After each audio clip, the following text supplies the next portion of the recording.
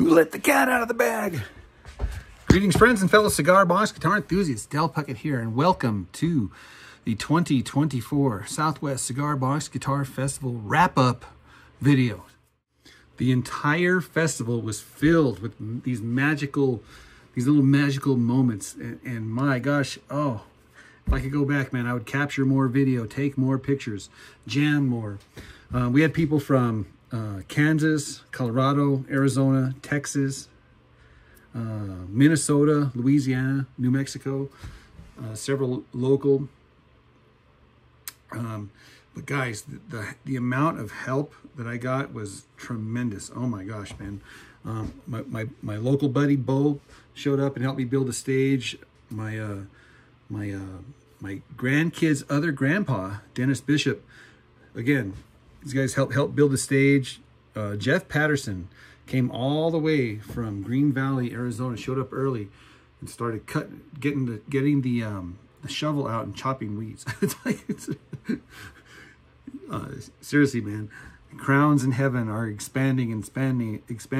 My buddy Jerome brought some block for the stage. It was just a huge team effort. There's no way I could have pulled this off by myself. And a lot of the kids that actually work at the vineyard, Eli, Noah, Jaden, they all chipped in. Everybody was so helpful. It was incredible. Just the help and the prep alone was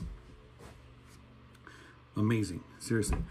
And of course, can't go without saying Dan Cravins, the CEO of San Isidore Vineyard. Same thing, man. Just so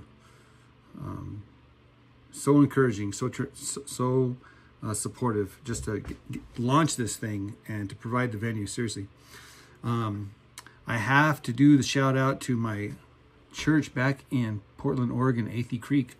We actually host a live stream here at the local church here on Wednesday nights, and so I was asking them if they wouldn't. If they would mind sending me some merch and stuff like that. Next thing I get this huge old box full of T-shirts and mugs and flyers and just invite stuff. So we had a hospitality tent there with free waters and a little booth to set up, you know, in the shade, so that people just wanted to get away, you know, maybe you know, pray or read a track or whatever, and just to encourage people, invite people out to the watch party to hear verse by verse, chapter by chapter, book by book. As far as the lineup of musicians, it could not have been better. Oh my gosh, seriously, it's like what could have been better is I could have utilized more of the people. It was a little disorganized, you know, and I'll get into that here in just a little bit. But I'm just kind of looking at the huge blessings and the highlights. The lineup, in my opinion, was incredible. I mean, it could not have been better. We opened up with this gentleman named Hector Pena. He's a local guy here, and he just saw our advertisement for the Cigar Box Guitar Festival, and so he just shows up and kind of introduces himself and shows us his instruments. And he's the guy with the ironing board, lap steel, and harmonica going into the distorted amp, and an actual guitar slide on the top, you know, so they do the lap steel stuff. And then his sidekick, the bass player guy. Oh, and both of these guys have these huge old beards. I mean, they totally look the part. Hector Pena, you'll see the videos. I'm posting kind of one at a time, kind of slow, guys. I do apologize because I got, I want to just do as best I can to do the editing right, you know what I'm saying, which is not, you know, so much rocket science, but I don't want to mess it up either.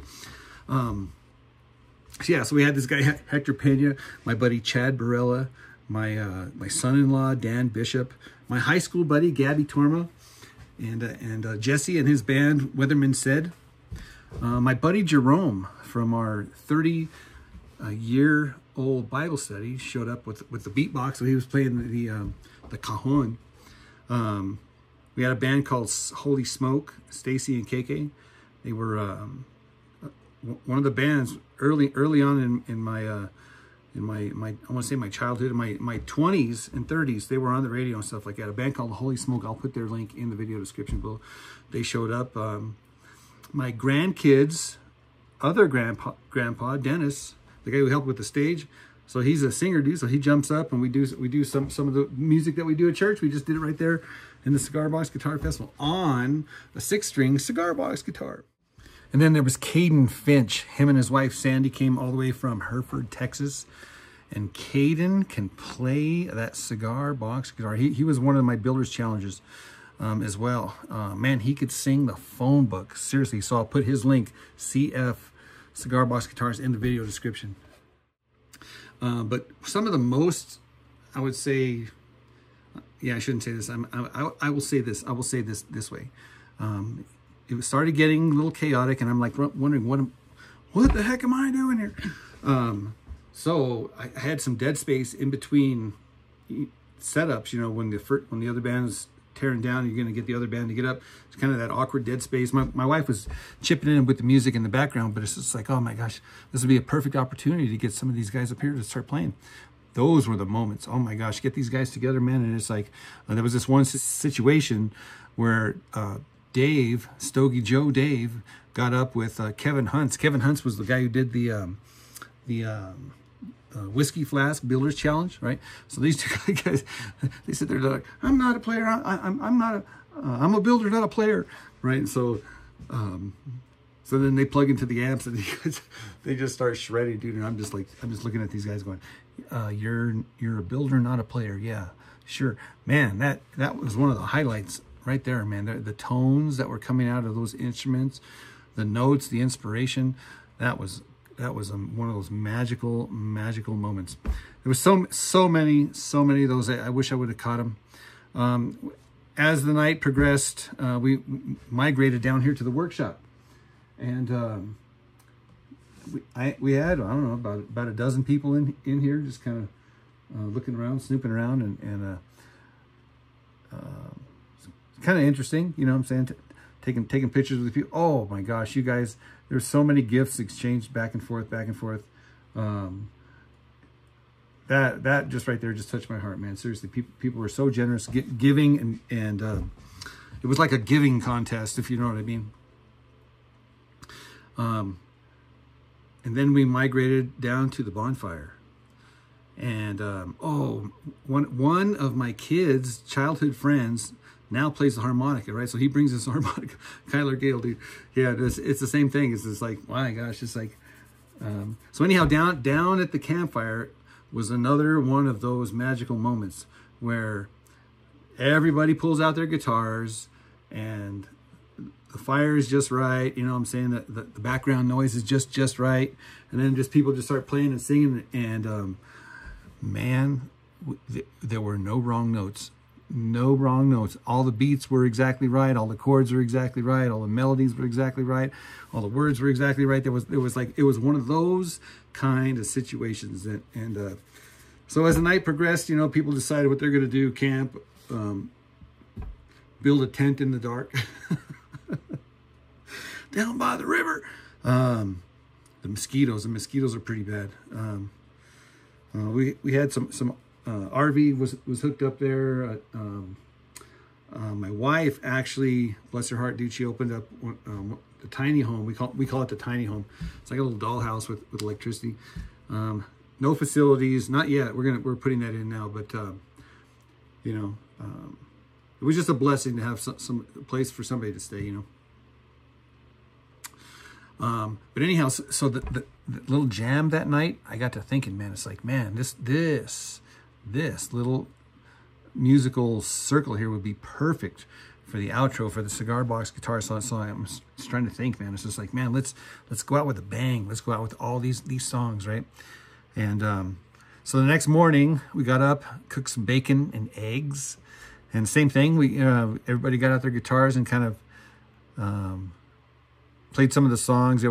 Got some video footage of all of this stuff here. But in my mind, I'm like thinking, okay, man, well, let's play the songs now. Oh, let's play the songs now. Let's play. So we had like a little set worked up for the nighttime.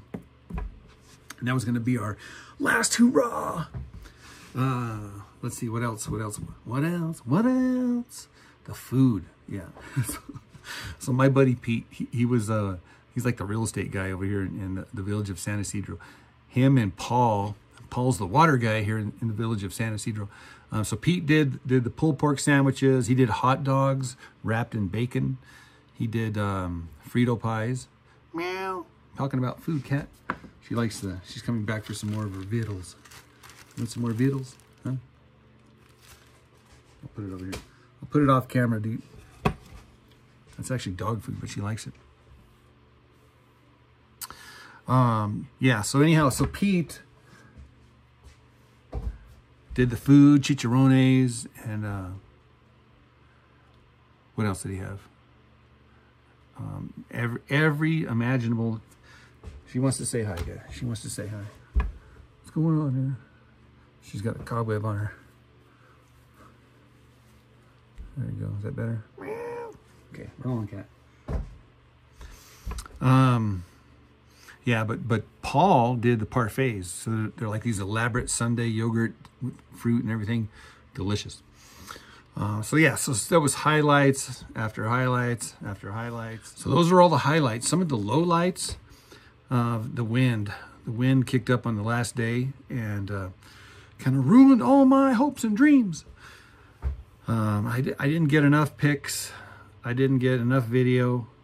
I didn't get the opportunity to play with as many people for as long as I had hoped.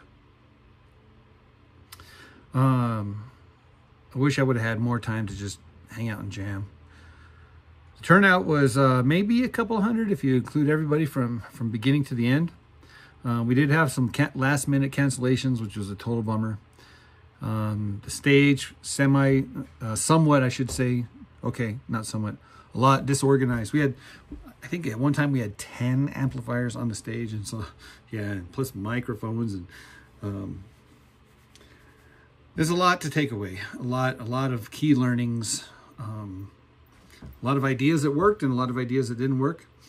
So anyhow, so we're going to take notes. We're going to combine all of our stories, get our think tank together, collective, and we're going to make it better for next year. So that's next year, obviously, will be more proactive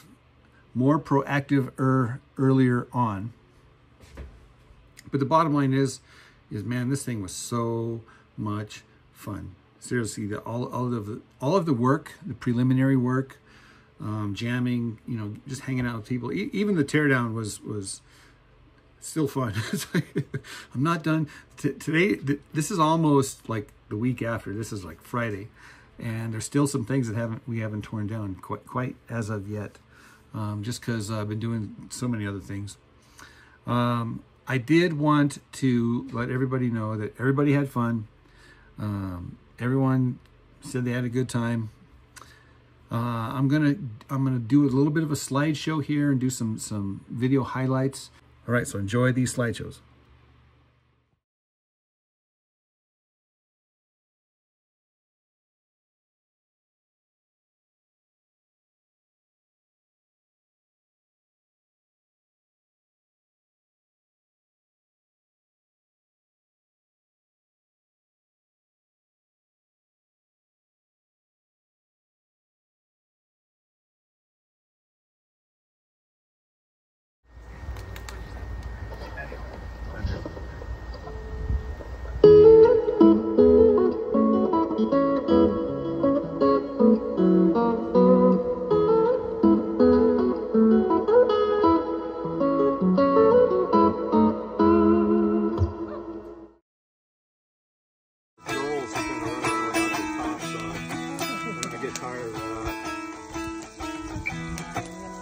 Because, you know, I mean, they're just using that as an attraction to the guys who don't touch themselves a lot on the video. They just don't like that. Oh, yeah. We had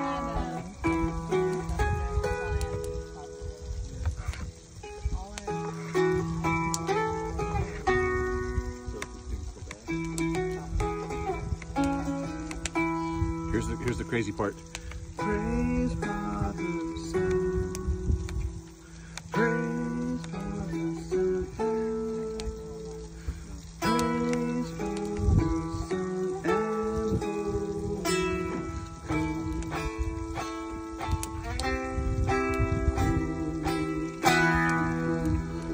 Holy. Oh, wow. Go Puckett, y'all. Nothing better than you, Lord. There's nothing better than you, Lord. There's nothing. Nothing is better than you.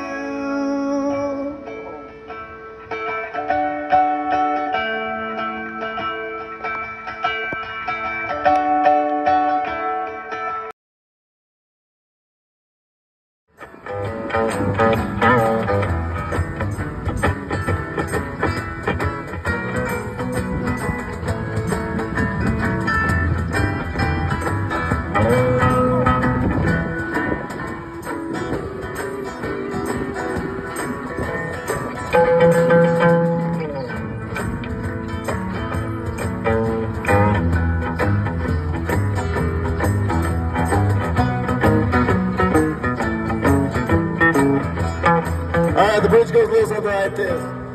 As long as I'm alive, there's gonna be praise. And as long as I'm alive, there's gonna be shouting.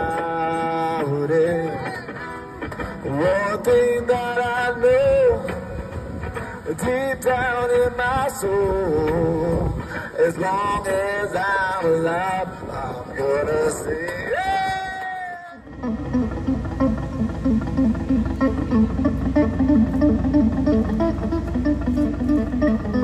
Oh my gosh, dude. Just wait.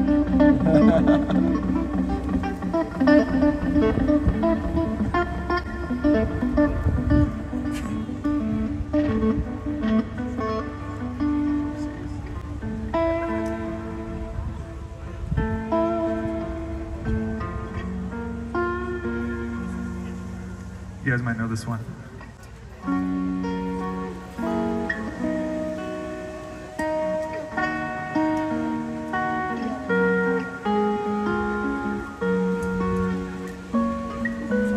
No, you're good. On Christ's solid rock I stand, all of the ground is sinking sand. All of the ground is sinking sand.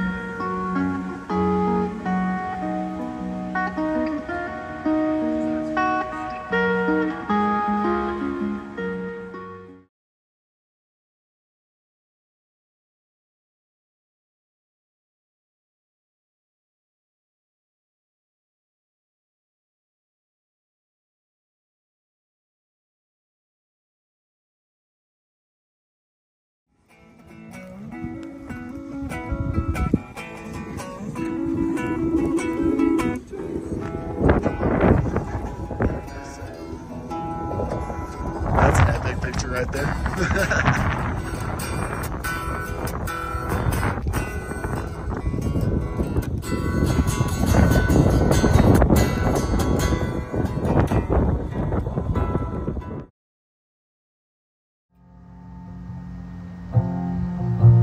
Once a choir in song, now a rhythm running nowhere.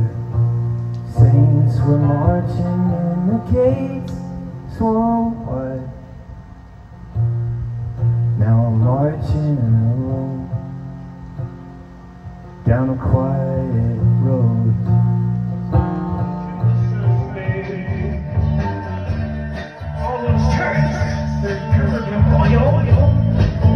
Now check this out, Dale. I'm strumming my 3-string on the front swing, smelling fresh coffee, feeling the oil. Sing the chorus, come on. Wasting away in Margaritaville, searching for my light, I shake it off.